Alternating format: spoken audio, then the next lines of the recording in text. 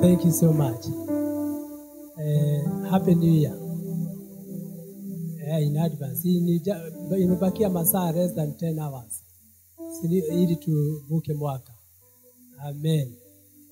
Nawashukuru wote kwa sababu ya kuwa mnakuja kanisa hili tangia siku ya Januari hadi wakati huu mjachoka na tumebarikiwa pamoja. Amen. Hata nami nashukuru kwa sababu ya kuwapata, sababu kama hamngekuwako singepata mtu ya kuhubiria. Bwana asifiwe. Kuna jambo ya kushukuru Mungu kwa sababu ya yale Mungu amefanya. Amen.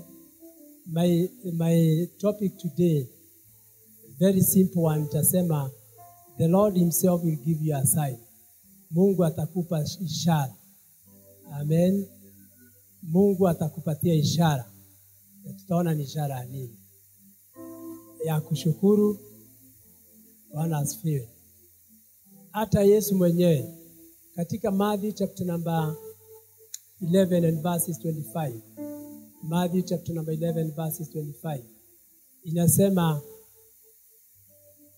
Matthew chapter number 11 and verses 25. Praise the name of the Lord.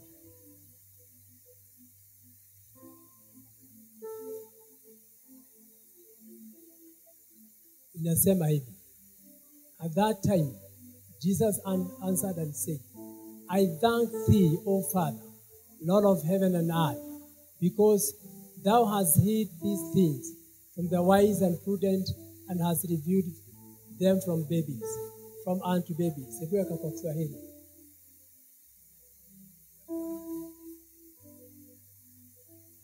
Wakati huo Yesu alisema, nakushukuru Baba, Bwana wa mbingu na dunia, maana umewaficha wenye hekima na wenye elimu mambo haya, ukawafunulia wadogo. Hii mambo ni gani? Ni mambo ya kushukuru. Ni mambo ya kujua Bwana. Ni mambo ya kukiri ya kwamba Yesu ni Mwokozi. Alificha wenye hekima, wenye elimu mambo haya, na akawafichulia sisi kushukuru Bwana. Bwana asifiwe. So ishara ya kuoneshana kwamba wewe unaelekea pahali pazuri na Mungu ni kushukuru Bwana. Amen. Hata wazee, kuna wazee 24 katika Revelation chapter 11 and verse 16. Revelation chapter 11 and verse 16. Revelation. Kisha wale wazee 24 walioketi mbele ya Mungu katika viti vyao vya enzi, wakaanguka kifundifundi wakamwabudu Mungu.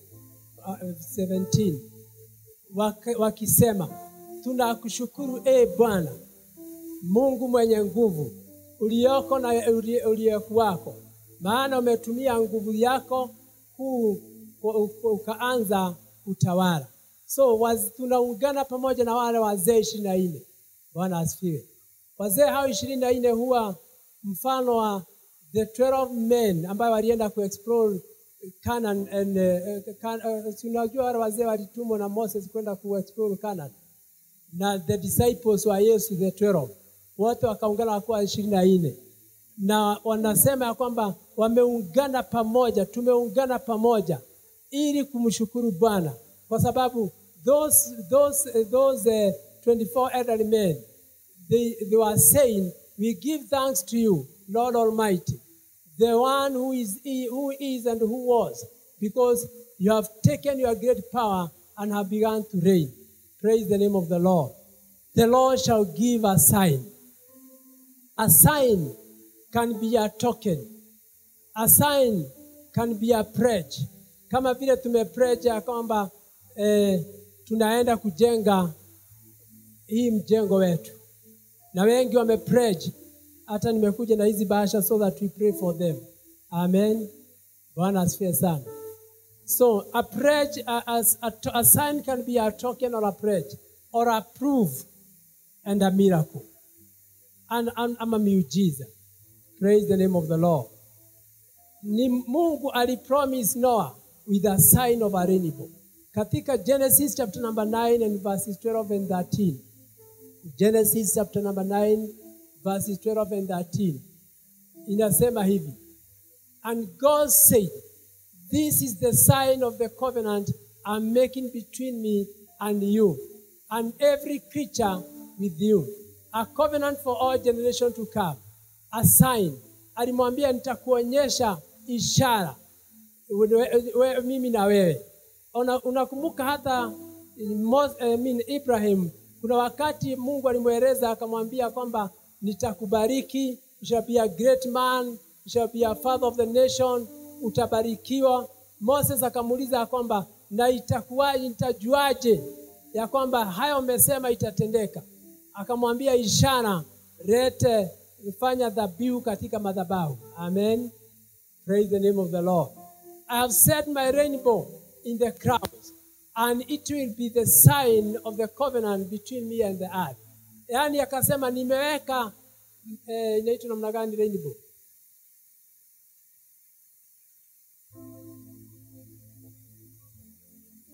Nimeweka mkangaburas. Amen.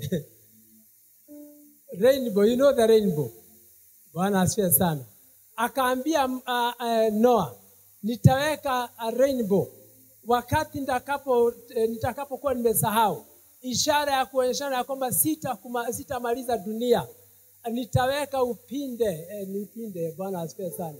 Upinde wangu mawinguni. Na utakuwa ishara ya agano kati ya dunia, kati yangu na dunia. There is always a sign that God is moving with you. Hallelujah. You know, when you serve a God who has a sign that ambaye anakuonyesha ishara ya kwamba unamtumikia. Amen. Huyo ndio Mungu tunahitaji. Bwana asifiwe sana. Juzi jana nilikuwa naongea na one of my youth hapa. Kamwambia nilipigiwa simu na mtu mmoja akaniambia kwamba watu fulani wamekataa na pesa zake. Nikamwambia nilikuwa naendesha gari. Juzi tu wiki kama kadhaa imepita.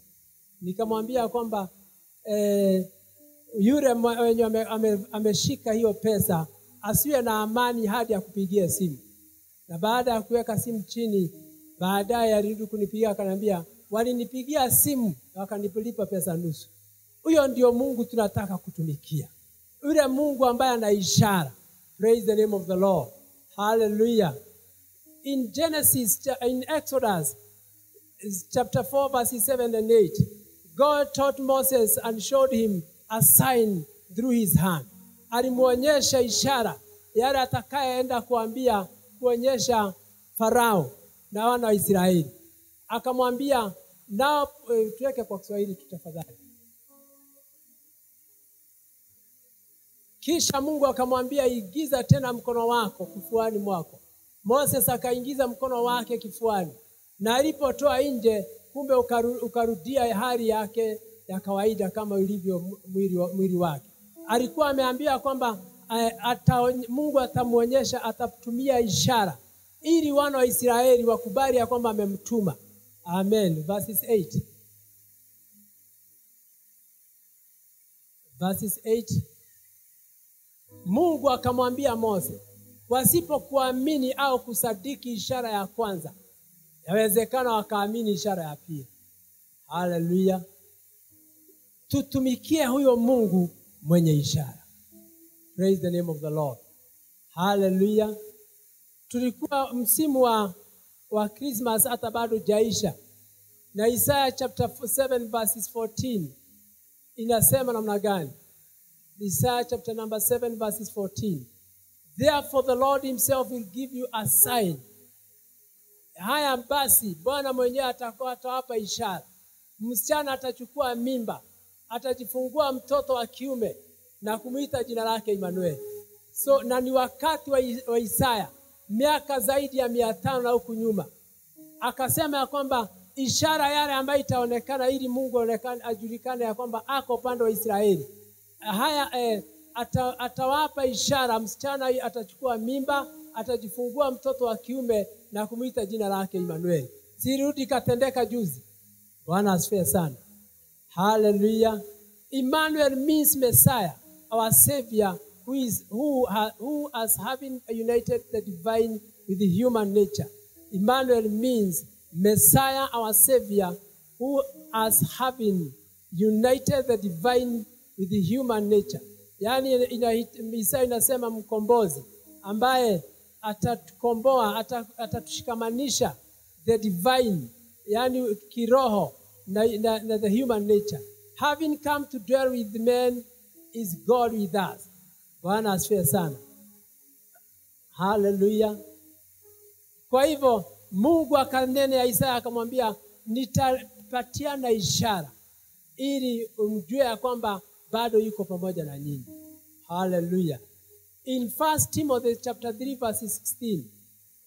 Timotheo wa kwanza chapter 3 verse 16. Inasema, and without controversy, great is the mystery of godliness.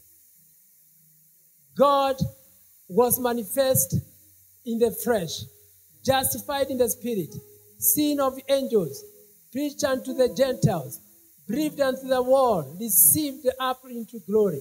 Kwa Kiswahili nasema hakuna mashaka yoyote. Rudisha Kiswahili tafadhali.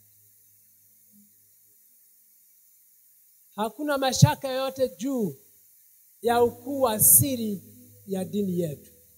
Alionekana katika umbo la binadamu, aliyodhibitishwa na Roho kuwa ni mwadilifu, akaonekana na malaika, alihubiriwa kati ya mataifa, aliaminiwa ulimwenguni, akachukuliwa juu katika utukufu. Hakuna mashaka yoyote juu ya ukuu wa siri ya dini yetu. Amen. There is no doubt, Bwana asifiwe, that we serve the living God. Hata kama tumepitia mambo mazito, hata kama mwaka hii naweza sema ya kwamba nimepitia mambo mazito. Tulisomewa asubuhi wako wamefika katika 2 Corinthians chapter 4 and verses number 8 down. Ambaye ndiko kwa Kiswahili 2 Corinthians chapter 4 verses 8 down. Nasema daima tuwapata taabu lakini hatugandamizwi. Yani tumepata taabu, tumepitia katika mashida, tumepitia katika taabu nyingi lakini hatugandamizwi. Tuwapata mashaka, amen, lakini hatukati tamaa. Verses 9. Lakini hatukati tamaa. Tuateseka, yani watu wengi wameteseka. Bwana asifiwe. Najua ya kwamba kila mmoja hapa anaweza sema mwaka hii isipokuwa ni Mungu alikuwa upande wetu, upande wangu, ningekuwa nimemalizika. Amen. Lakini kwa sababu Mungu alikuwa upande wako, akaonyesha ishara ya kwamba hautamalizika juu yako upande wako. Tuateseka lakini hatuachwi bila msaada. Hata kama tumeteseka, kuna msaada. Hallelujah. Kuna msaada. Na mara mingi naona Mungu anapotaka kufanya jambo, lazima kuwe na shake up bahari ili Mungu awachilie baraka. Sometimes we are punished. Sometimes we pass through the wilderness. Ili tunapopokea yale baraka, tusiseme ya kwamba ni sisi, ni bahati yetu. Najua wengine wasemaga ni kidole chake. Lakini unapitia katika mambo magumu ili Mungu aonekane katika hayo mambo mazito. Tuateseka lakini hatuachi bila msaada. Anaingawa tumeangushwa chini, hata kama you are laid down, hatuangamizwi, hatutaangamizwa. Amen. Hata kama ulikuwa umeangamizwa chini, pengine hata mwaka hii kuna siku 2-3 hata ungeweza kufanya jambo kwa sababu ulikuwa kitandani. Lakini ni vizuri kukumbuka kwamba hii ni ishara ya Mungu ya kwamba anataka kukubariki. Hallelujah. Tukasomewa mambo ya Job. Job ujue ya kwamba hakuwa pale wakati shetani na Mungu alikuwa anabishana. Job was just relaxing, akilisha kondoo zake na ng'ombe zake nyumbani na ngamia. Lakini shetani akamtembelea Mungu. Biblia inasema kwamba wakati shetani alipoonekana katika the entirety ya watakatifu malaika wa Mungu, Biblia inasema Mungu akamuuliza umetoka wapi? Akamwambia nimetoka kurandaranda duniani. Akamuuliza did you remember, did you touch a man of integrity, a man who is righteous, a man that obeys my order, a man ambaye ni mtu mtakatifu na mwaminifu, ambaye jina lake ni Job. Akasema wacha Mungu, ni umemzingira na mali. Amen. Job hakuwako, hata alikuwa amerelax, pengine alikuwa naomba, alikuwa katika maombezi, lakini Mungu alimwachilia katika mikononi mwa shetani. Akamwambia kwamba just go and try him, remove all whatever that is, unasema tumemzingira naye, muondolee hiyo ukuta, uone ya kwamba bado atasimama. Sasa sometimes kuna ishara ya kuonyeshana kwamba wewe unatembea na Mungu. Bwana asifiwe sana. Wakati ambapo unaona mateso iko mbele yako, wakati ambapo unaona kwamba unapitia katika jangwa, jua ya kwamba Mungu bado yuko pa kiti chake cha enzi, na bado anakusudia kukutenda mazuri baadaye. Hata Job, neno lisema katika Job 3:3 ya kwamba heri siku ambayo nilizalio ikaraaniwa. Yaani siku ambayo mama alipiga ngemii ingekuwa hayuko, kwa sababu ya ile shida alikuwa amepata, kwa sababu ya mali zake zilikuwa zimeangamia, kwa sababu mambo mengi yalikuwa imemuishia, tabu ilikuwa imemshika, mwili wake ulikuwa na uchungu. Lakini Job mwenyewe, I thank the God for Job. Chapter 19 of Job verses 24, 25, 26. Akasema ona mwili wako oge katea, hata mwili wangu ichipuke, ngozi yangu ichipuke. Can you put najua Mkombozi 24. Rudi hapo. Laiti angechorwa kwa chuma na risasi juu ya jiwe ili yadumu. Verse 25 now. Najua wazi mkombozi wangu anaishi, mwishowe yeye atanipa haki yangu hapa duniani. Amen. Atampa haki yake hapa duniani.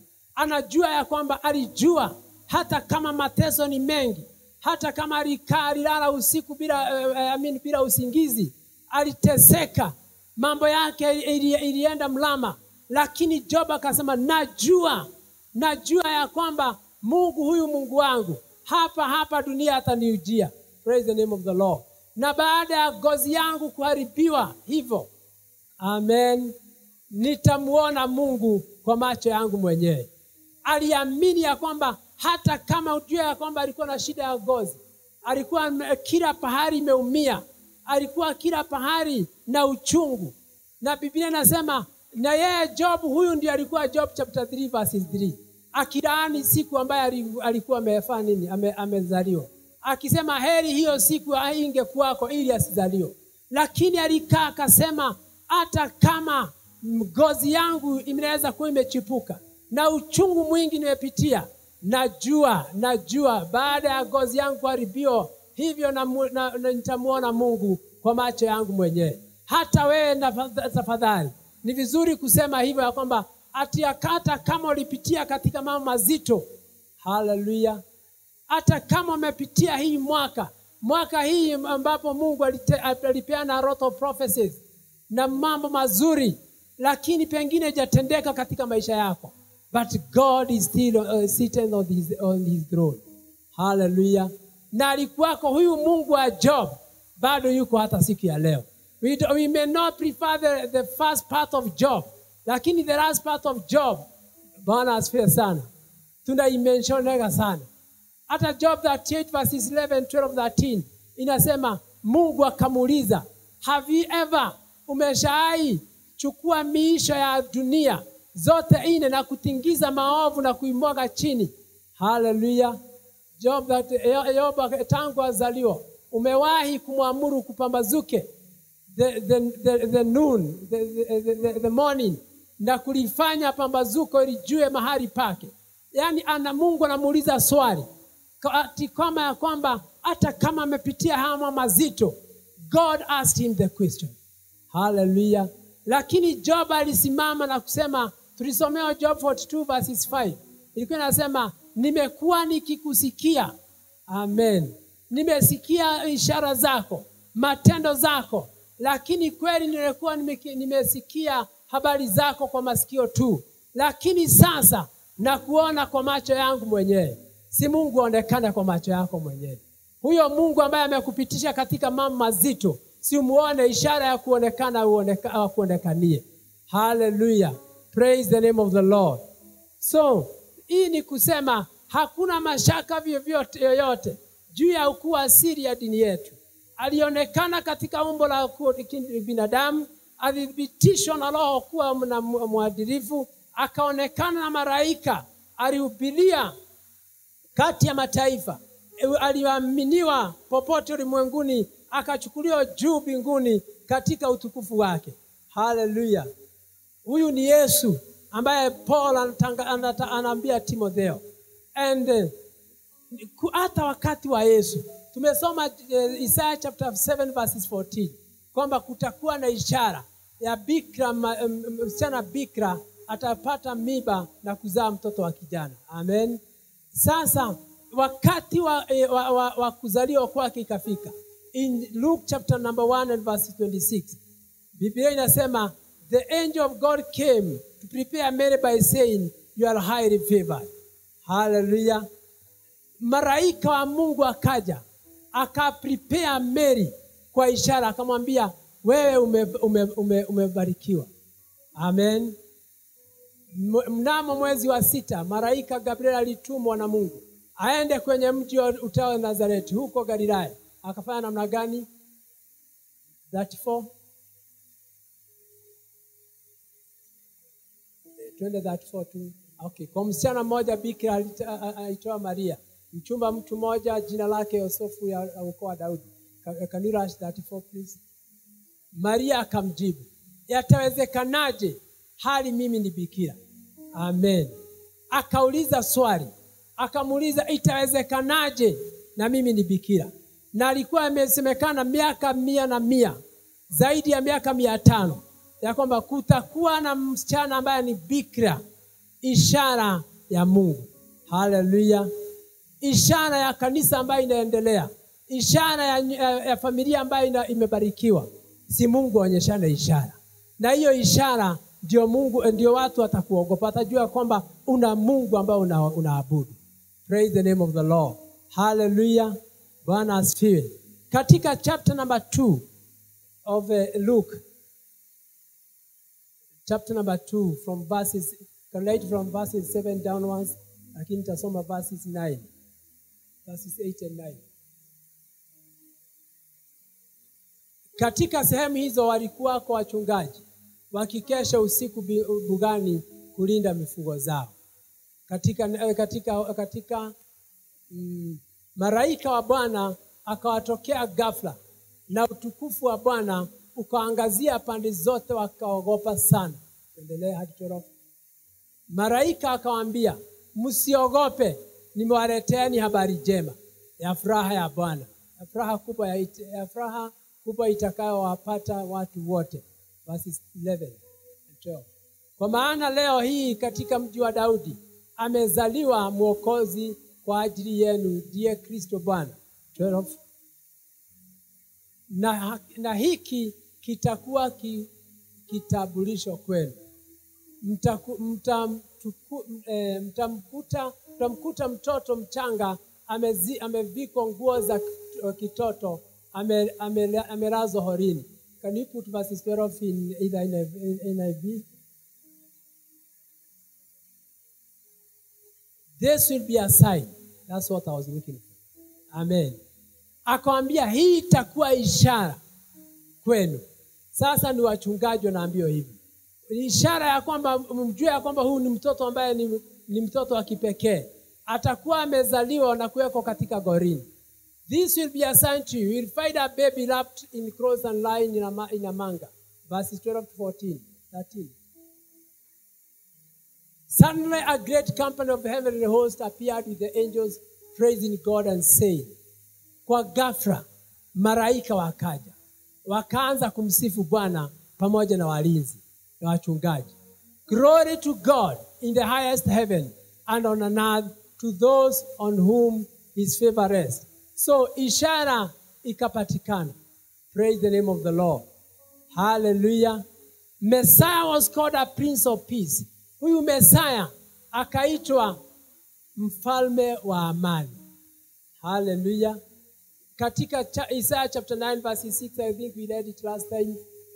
For to us a child is born, to us a son is given, and the government will be on his shoulders. His name will be called Wonderful Counselor, Mighty God, Everlasting Father, Prince of Peace. Hata wakati mmoja, he promised his disciples peace. In John chapter 14 verses 27, kuhakikisha kwamba alikuwa the Prince of Peace. Akasema namna gani katika John chapter number 14 verses 27? Peace I leave you. My peace I give to you. Not as the world gives to you. Don't let your heart be troubled, neither let it be fearful. Peace I leave with you. Amani na waachia. Kwa sababu aliambiwa pale Isaiah chapter 9 verse 6 ya kwamba huyu atakuwa mfalme wa amani. Amen. Si huyu mfalme wa amani akupea amani. Hata pahali ambapo una amani, si Mungu akupea amani. Hallelujah. Akaambia the disciples, akaambia, peace I leave with you. My peace I give you. I do not give to you as the world gives. Do not let your hearts be troubled and do not be afraid. Kwa hivyo huyu mfalme wa amani, si unapokuwa unataangika, unataabika, si huyu mfalme wa amani akupe amani. Katika jina la Yesu. Hallelujah. Baadaye kuna hawa the magi followed the star katika Matthew chapter number 2. Biblia inasema the magi ama wanawari, wana majuzi, they followed the star in the east to go and worship the child, but passed the King Herod. Hallelujah. That is chapter 2 verses 1 to 7. Verses 7 inasema, then Herod called the magi secretly and found out from them the exact time the star had appeared. 8. He sent them to Bethlehem and said, go and search carefully for the child. As soon as you find him, report to me, so that I too may go and worship him. Unajua sasa, hata the other Sunday tuliona, wakati wa Christmas, tuliona hili neno.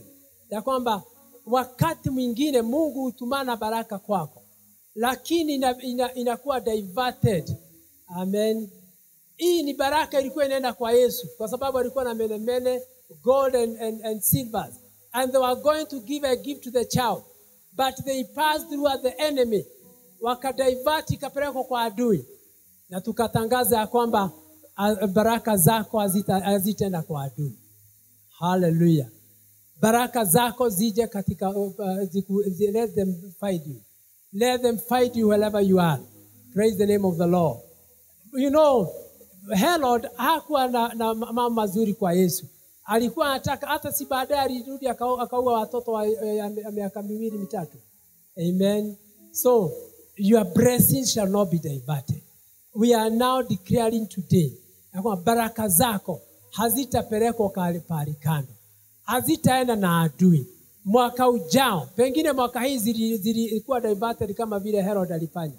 Lakini mwaka hii hazitakuwa diverted. Praise the name of the Lord. Si useme hazitakuwa diverted. Unajua,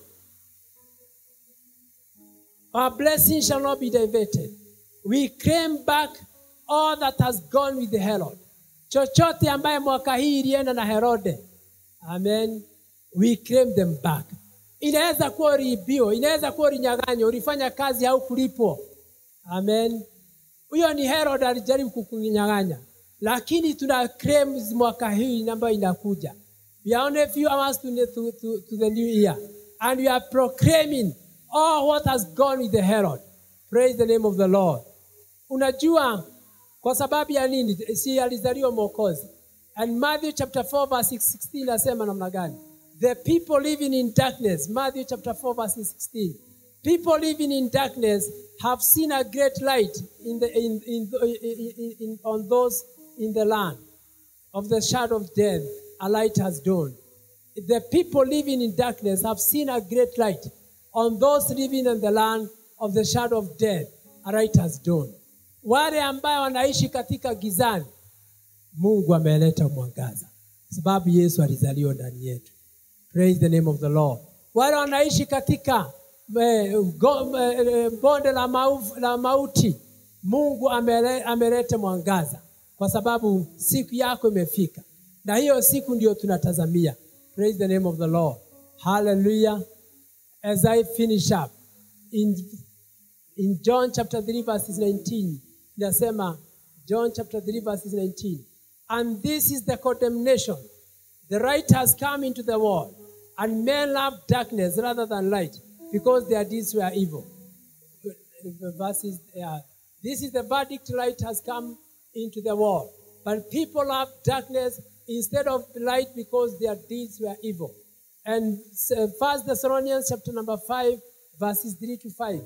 I'm rushing so that tumalize haraka ili tukuje katika mkesha wa kuvuka mwaka. And 1 Thessalonians chapter number 5 verse 3. While people are saying peace and safety, destruction will come on them suddenly, as labor pains on pregnant women.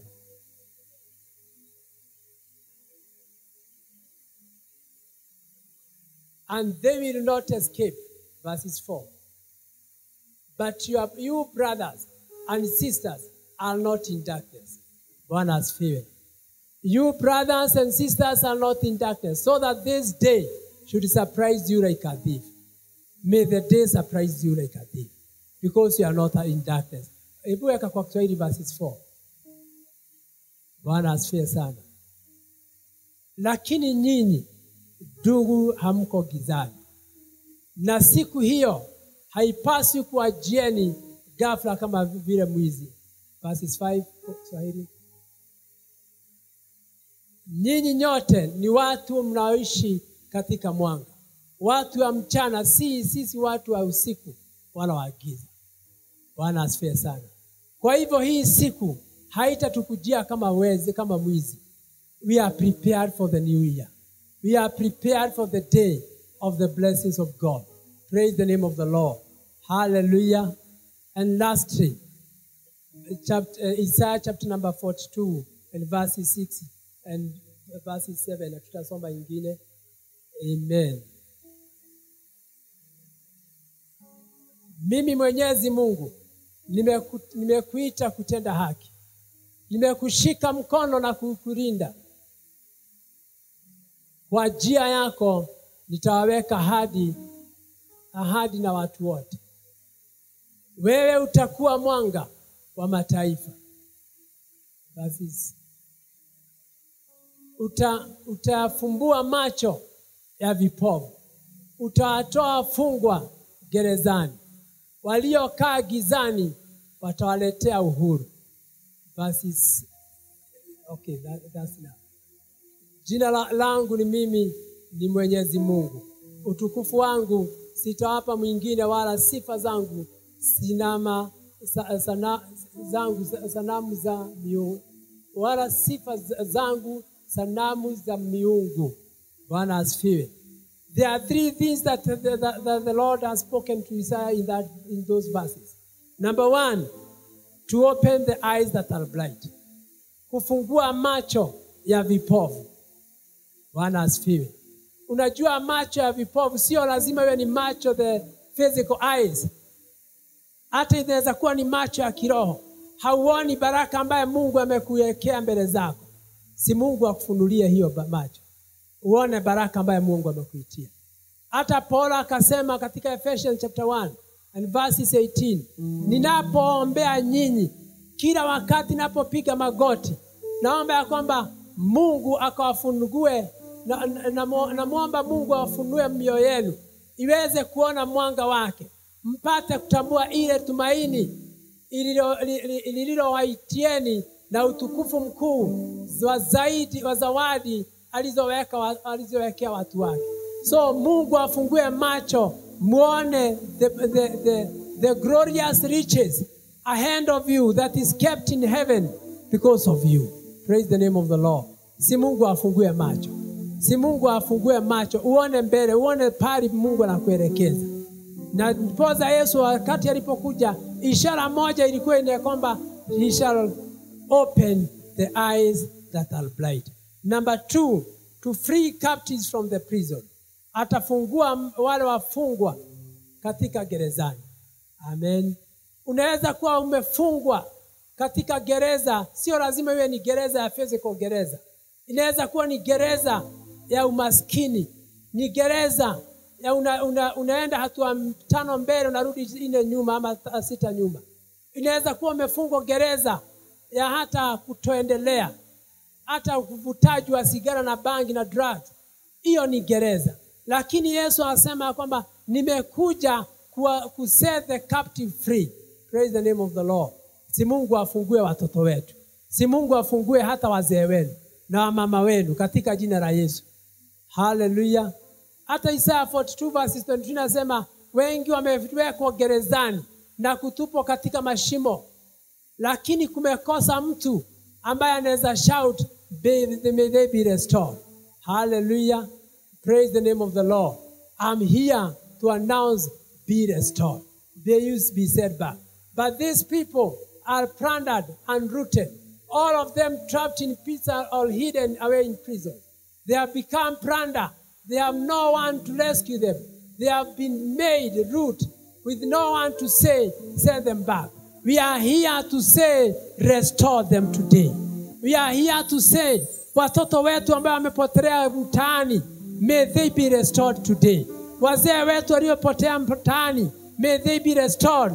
Come 2024, the year of the Lord. Praise the name of the Lord. May our ladies ambao wamepotea katika na tupo katika gerezani, Mungu awatoe katika jina la Yesu. So mambo mawili hapo tumeona kwamba alikuja to open the eyes of the blind, to free captives from the prison, and the last one, to release from the dungeon those who sit in darkness.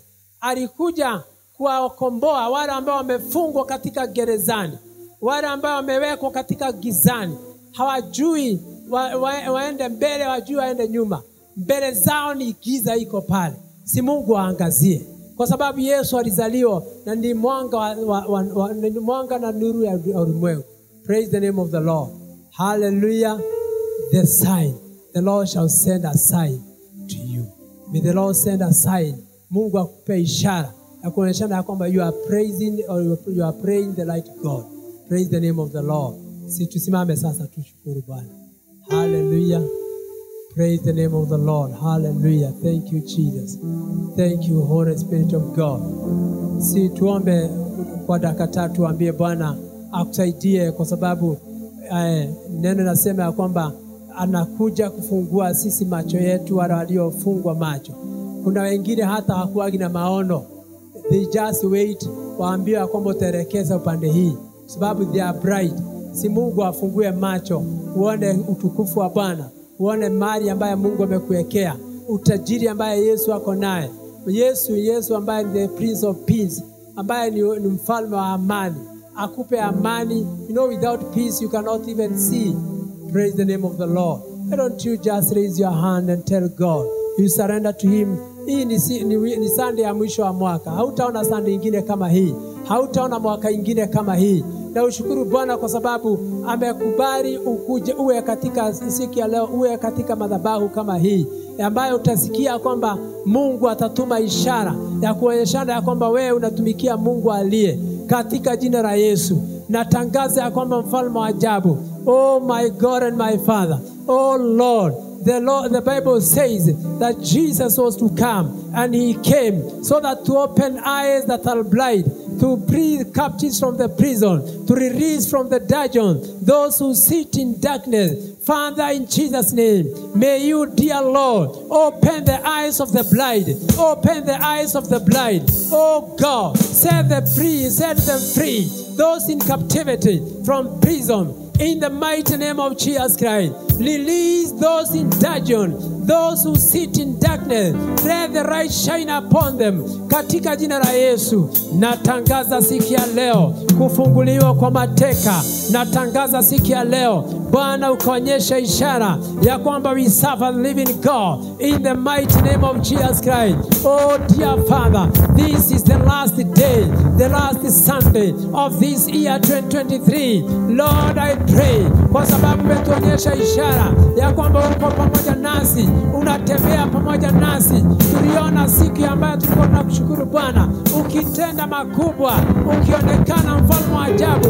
Ni kwa sababu neno lako lasema, sio because of the chariots, not because of the horses, but it's because of the Holy Spirit, your presence in thine house, oh God. Oh Lord, we have seen you in this year. We have seen you healing. Oh Lord, tumekuona ukiponya, ukiinua, ukiangaza, ukitenda makubwa, ukiinua watu na kuwapa kibali mbele zako na mbele za binadamu. Katika jina la Yesu natangaza siku ya leo na mwaka hii ambayo inaisha, Bwana mtakatifu, tunakushukuru kwa sababu umekuwa nasi, haujatuachilia mikononi mwa adui. Neno nasema ya kwamba haukutuachilia mikononi mwa waliotudharau, haukutuachilia mikononi mwa adui, so that we may serve you without fear. Lord, I pray that come 2024, help your people to serve you diligently,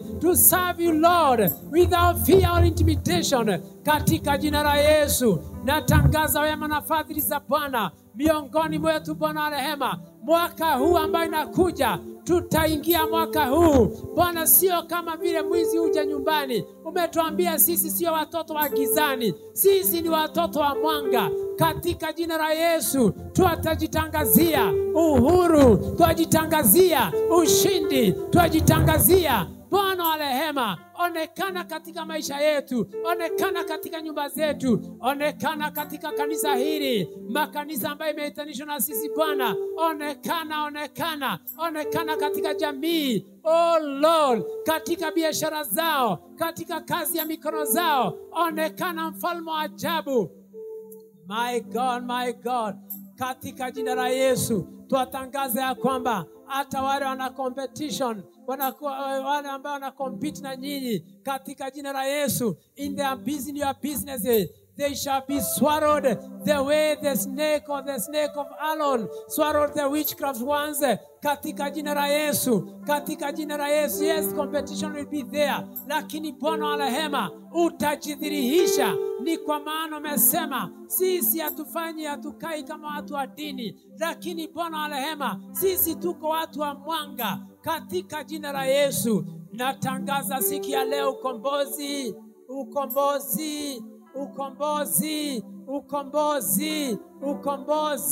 O Rabi Sharianda Bazeka rekere mama shandarara mazaya rekata yando bozeke ribashanda makuri kantara bazaya. Lord, we thank you. Tunakupenda, tunakuabudu Bwana. Tunasema hatuna Mungu kama wewe.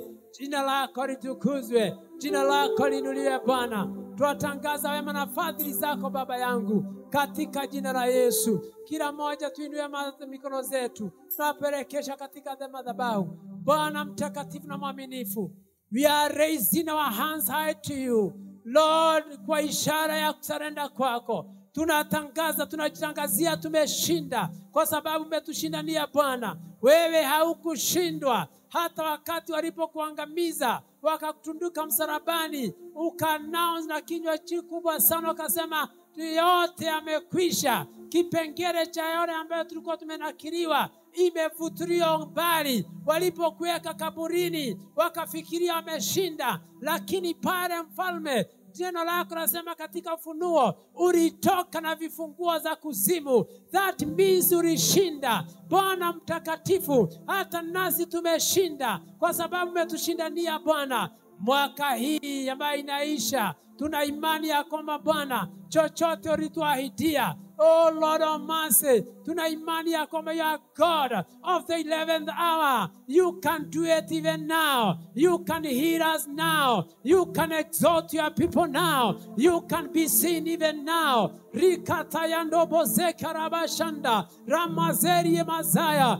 Oh God of mercy, we are not ready, Jehovah God, kwa sababu sekunde moja mbele zako ni kama sekunde 1,000. Siku moja mbele zako ni miaka zaidi ya 1,000. Katika jina la Yesu twajitangazia ushindi, kwa sababu umetushindania Bwana, umetushindania. Madaktari wakasema tumegonjeka, lakini wewe Bwana ripoti yako ikasema tumepona. Katika jina la Yesu wakatangaza ya kwamba tumeisha, lakini Bwana ripoti yako ikasema ni mwanzo wa kuanzia baraka. Katika jina la Yesu twajitangazia mwaka ujao. Bwana wa rehema, tuna ushindi, kuna ushindi, kuna ushindi miongoni mwetu, kuna ushindi. And our vision is written with the big letters of God. Katika nyumba zetu, katika kanisa hili tumeanakiri our vision, Lord. Oh Lord of mercy, wale wameanakiri vision zao katika nyumba zao zitimizike mwaka hii ambayo tunavuka, mwaka wa 2024. Tunatangaza ya kwamba chochote ambayo tuliahidiwa na Bwana lazima yatimizike, kwa sababu mfalme Mungu wetu sio mdhalimu na sio mtoto wa binadamu. Is not a son of a man that he may lie. Katika jina la Yesu twatangaza neema ya Mungu iwe juu ya kila moja, katika jina la Yesu Kristo Nazareti. Thank you Lord. Father, in Jesus' name, this year 2023, I have names here, oh God, nazianika mbele za madhabahu haya, waliye pledge ya kwamba mfalme wa ajabu atakujengea. Bwana mtakatifu, tuombea ukatajirishe, ukawape mali mfalme wa ajabu, so that they may be able to pay and redeem their pledges. And not only their pledges, oh God, they shall increase them, dear Father, to 1,000 times, mara elfu na elfu, ili Bwana wa rehema wapate za kufanyia wewe kazi na kujifanyia kazi na kukula na kujisaidia. Katika jina la Yesu natangaza majina haya Bwana Mungu wetu, kawabariki, waache waone mwaka ujao na miaka zingine zote zinazokuja, katika jina la Yesu, kwa sababu tutajenga na tutaishi, tutakuabudia katika ile nyumba. Ubarikiwe, uinuliwe Bwana, katika jina la Yesu. Naye baraka za Mungu zikae juu ya kila moja, katika jina la Yesu. Mungu awabariki unaposafiri, Mungu awabariki unaporudi nyumbani, Mungu akuonekanie unapokuwa katika biashara zako, katika jina la Yesu. May the Lord protect you, may his face shine upon you, in the name of Jesus Christ. Those going by road, Mungu ahifadhi, wailinde katika jina la Yesu. Wote watakaye safiri, Mungu akaonekania wewe, katika jina la Baba na Mwana na Roho Mtakatifu tumeomba na tumeamini. Shout amen. Shout again, amen.